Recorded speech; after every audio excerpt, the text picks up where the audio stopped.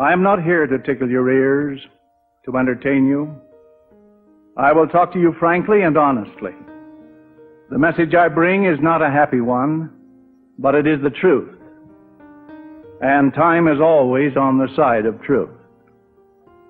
As the German philosopher Goethe said, truth must be repeated again and again, because error is constantly being preached round about. I realize that the bearer of bad news is always unpopular. As a people, we love sweetness and light, especially sweetness. Those who will learn nothing from history are condemned to repeat it. This we are doing in the Americas today. George Washington stated, "Truth will ultimately prevail where there are pains taken to bring it to light." To bring the truth to light is our challenge, this day and every day. "And ye shall know the truth, and the truth shall make you free." We are fast approaching that moment prophesied by Joseph Smith when he said, "Even this nation will be on the very verge of crumbling to pieces and tumbling to the ground. And when the Constitution is upon the brink of ruin, this people will be the staff upon which the nation shall lean. And they shall bear the Constitution away from the very verge of destruction." We have moved a long way and are now moving further and more rapidly down the soul-destroying road of socialism. The evidence is clear, shockingly clear, for all to see.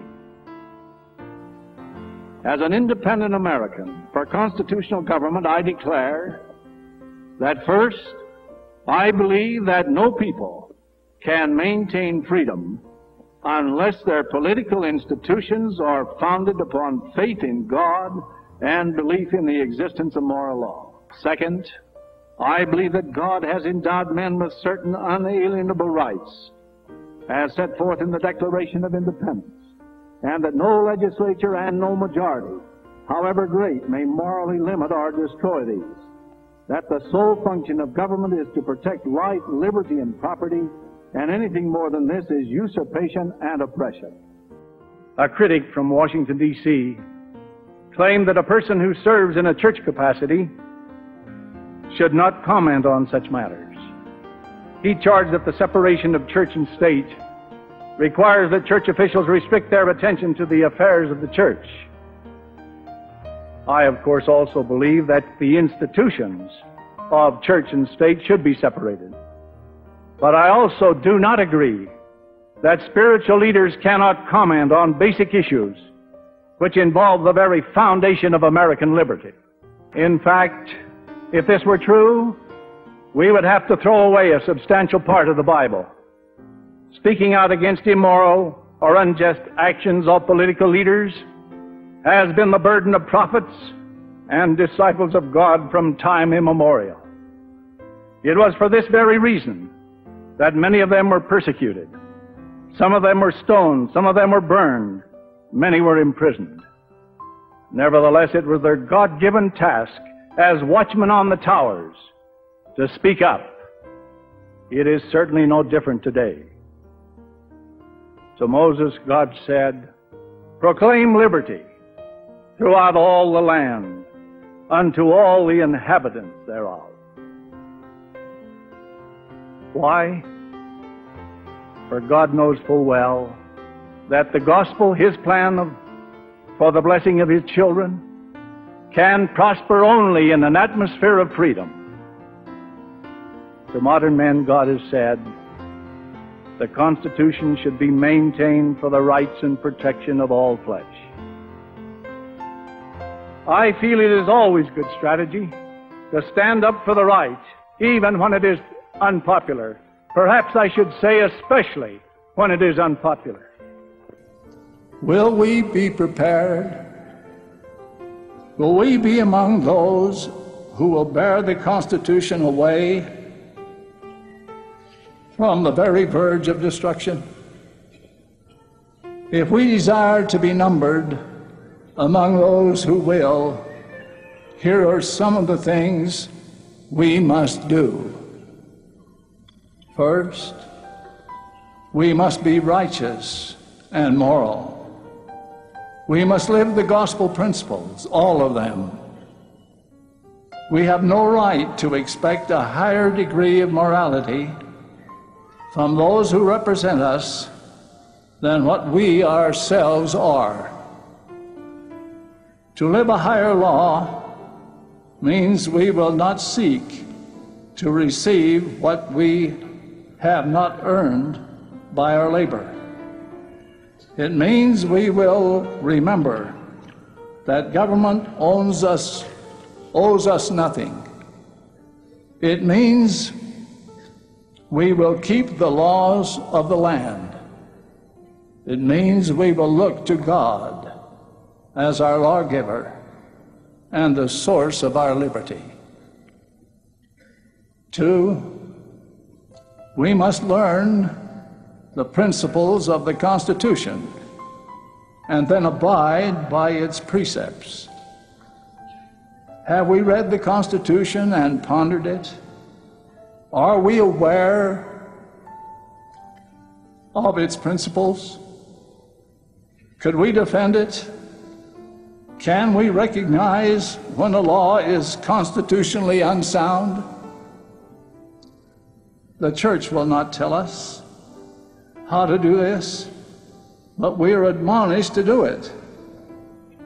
3, we must become involved in civic affairs. As citizens of this republic, we cannot do our duty and be idle spectators. It is vital that we follow this counsel from the Lord. Quote, honest men and wise men should be sought for diligently, and good men and wise men ye should observe to uphold.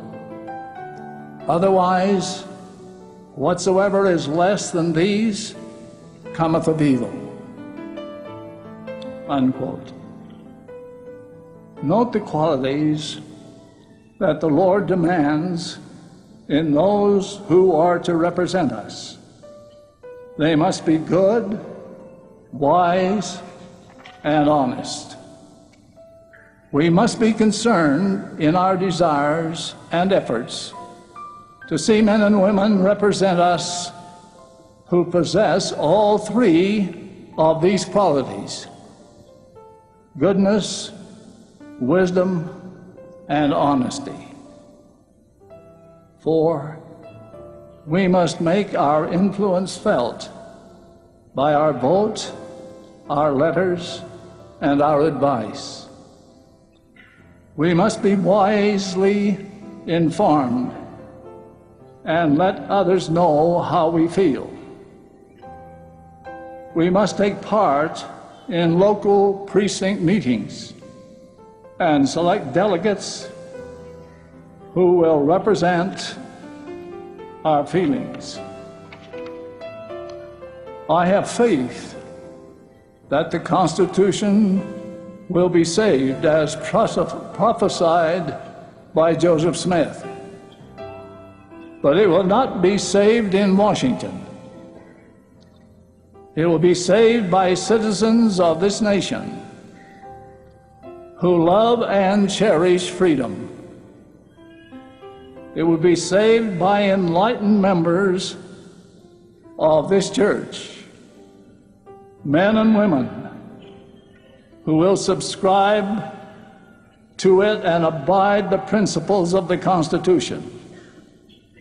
To the patriots, I say this: take the long, eternal look. Stand up for freedom, no matter what the cost. It can help to save your soul and maybe your country.